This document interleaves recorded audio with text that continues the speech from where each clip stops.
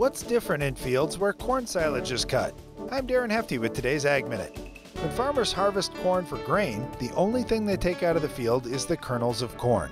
That's much different than silage harvest, where nearly 100% of the above-ground portion of the corn plant is chopped up along with the ear of corn to make feed for cattle. Since more of the plant is leaving the field, it makes sense that farmers must put back more fertilizer to replace what the crop removed. This is often accomplished by spreading manure from the animals eating the silage.